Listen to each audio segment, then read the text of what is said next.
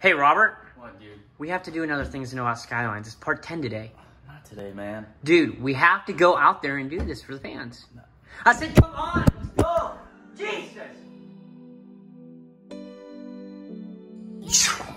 Things to Know About Skylines part 10. Did you know on all the R32 Skylines, they didn't come with airbags?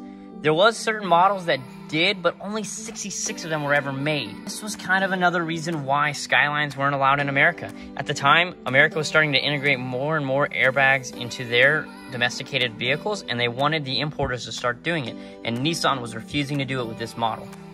Hope this helps. Hey guys, Robert, turn around, we're doing a merch plug. By the way, guys, we got new shirts out from Nameless Racing Official. Link is in the bio. Please go check it out, guys. Every Friday we release a new edition shirt, and they only last for 2 weeks.